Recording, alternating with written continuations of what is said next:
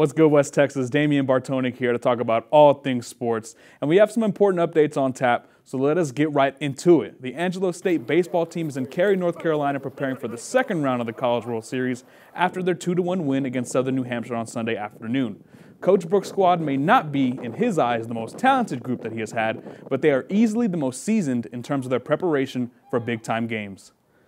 I mean, it is just another game. I think we approach hopefully every practice, every regular season game, just every game the same, which every practice, every game is a World Series game to us.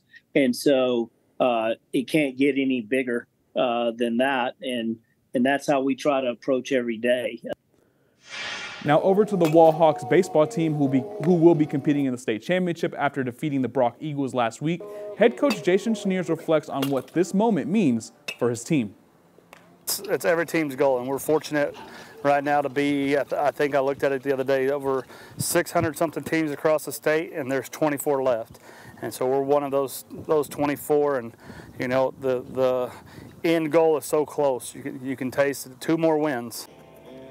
Moving to the gridiron, the Dallas Cowboys are grinding out OTAs, and defensive end Micah Parsons is taking this period of time to bulk up. Parsons was recently promoted to a full-time defensive end role this offseason, and in doing so, he's expected to put on 5 to 10 pounds of muscle in order to take the down-by-down punishment in the trenches.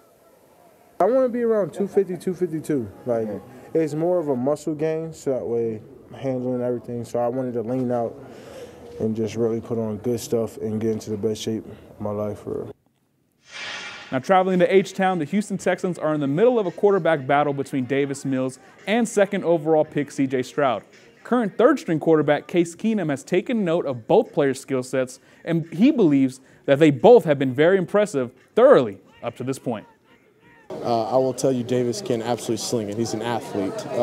I have been very impressed jumping in and seeing what he's able to do. The leadership that he has, the relatability to everybody on the team, I think he's done so well. CJ coming in here being, he's been here, what, 3 weeks maybe? I mean, I would never know that. Now, this is just me, but if it is that close between signal callers, just roll with the rookie. But that will do it in sports. Keep it here for more news after the break.